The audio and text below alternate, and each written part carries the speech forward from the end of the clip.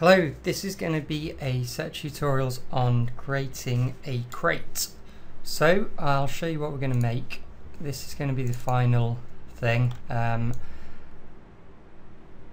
essentially the idea with this is to do something really simple, but to do it to a nice high standard. So you can see in this that I've got good material definition. So my metal is looking like metal, my wood's looking like wood.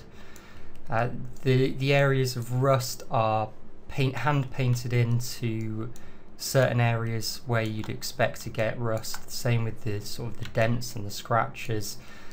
We've got nice normal maps on our wood for a bit of detail where they're breaking up in the areas that they're being pinched against other things.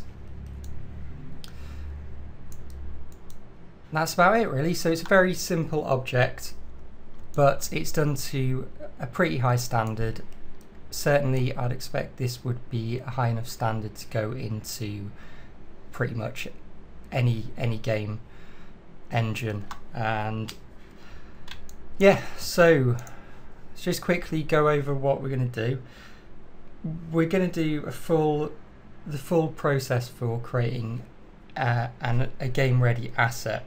So you can take this once you've mastered the art of making a crate, you can take this and you should be able to go and make something much more complicated. So we're going to start off with a high poly model in 3ds Max, and this is just going to be really simple. So this is the high poly that I've got, and it's not, you can see I've not bothered about I've not sculpted this, I've not put in scratches and the areas where the rust are and all that kind of stuff. We're going to do that in Endo, which I believe is by far and away the fastest way of doing it. But what we have got is we've got nice edges, so the edges of the wood are much wider than the edges of the metal, and they're already hinting at the material definition. These edges are already telling us something about what this material is, and that it's a different material to this one. So we'll do a nice clean high poly, and once we've done that we will go on to the low poly.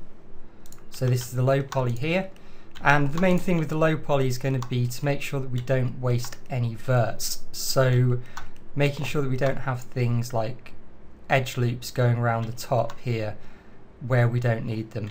Every vert that's in this object now is doing something to the form of the object. So if I removed any one of these verts like that, then it would break the object. And that's what you need to do with your low polys. Keep them, you can see there's loads of detail in this. I've modelled in, this is definitely a very next gen asset. So there is an awful lot modelled into this, like these little pieces of metal down here. You could get away with doing those with a normal map, but you can do this stuff in next gen. That's fine. What you can't do though is waste verts. So if you want to use more verts and make your model more interesting, then that's a good way to go. Just don't use verts that aren't necessary. Then we'll unwrap it. So I'll just quickly show you the unwrap. The unwrap is one of the most important parts. We want to make sure that we use our texture space as well as we possibly can. We want to be aware of things like smoothing groups, so you can see where these go around different smoothing groups. I've separated them out into different UV islands, and that's going to be really important when we do our bake.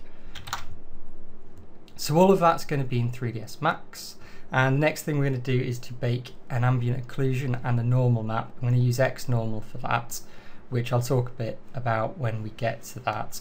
So our normal map is going to look like this.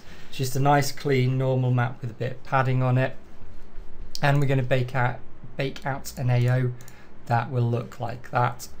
So this is going to go into our normal map in Marmoset 2 and into our ambient occlusion in Marmoset 2. And once we've done that, if I can find my plan, we're going to go on and texture this. So we're going to add to the normal map using Endu. So if I turn these back on, you can see we've put in the text in Endu, so that's actually a little bit indented into the surface. We've obviously put in the wood grain here. We've added detail around the edges, so this kind of detail in here that you can see on the wood is all in the normal map. We've added areas where the rust are. We've added things like these rivets, so that's these rivets here, and all of this is done in Endu 2. And the nice thing about this is that it was really fast to do. In fact, even these gaps in the wood were put in Endu 2. But although we've done them in Endu 2, it's not just as simple as drawing a line. You can see there's actually some detail in all of these gaps, and they're slightly broken up and not a completely straight line, which is just adding to the look of this being a bit old and worn down. So we'll do our normal map. We'll then do a diffuse map, which will look something like this. So the diffuse map is going to be, we're going to start off with some very simple base materials for wood and for metal, and then we're going to hand paint in some detail onto our wood. So we're hand painting in some dark areas, some areas where it's got wear, some light areas where it's been smoothed down a bit, areas where it's got damp and started to discolor a bit, and we'll hand paint in rust. Ooh, don't want that one. And some more rust. I don't know what these are, and there's some dirt overlays on that as well. So it's a really simple diffuse map, but it's still got a bit more to it than just some base textures. So we'll do that. We'll also go on to, okay, so we'll finish our ambient occlusion map, which will be baked down from Endu 2.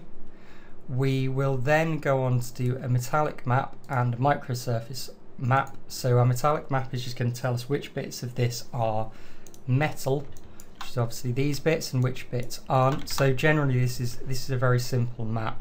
The only thing that's maybe a little bit more, there's got a little bit more to it than it being plain metal or not metal, is the areas where the rust are. So we've made sure that the rust isn't reflecting light and it's not shining in the same way that these metal parts are. There's a distinct material definition to that, and the same with these areas of dirt and so on.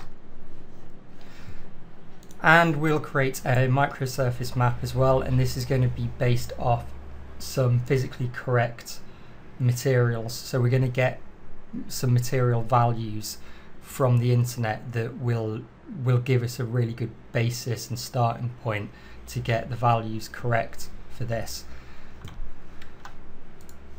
And then finally we'll put it all into Marmoset 2 and do a render of it.